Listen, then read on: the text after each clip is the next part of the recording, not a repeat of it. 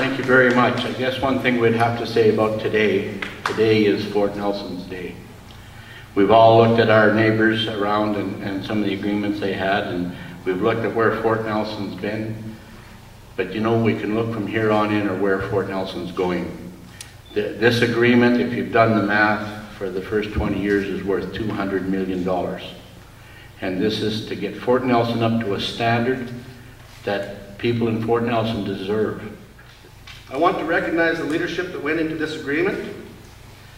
And first and foremost, I want to recognize the Premier on a promise that she made and a promise that she kept. She told us in her first open town hall meeting in Fort St. John that this agreement for Fort Nelson and the Northern Rockies would be a very high priority for her. Today, we have a milestone agreement that will enable us to develop a full-scale, sophisticated service center here in the Northern Rockies. What does that mean?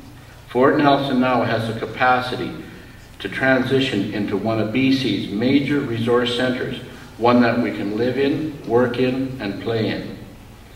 We want excellent facilities and amenities that will be competitive within a resource community in Western Canada.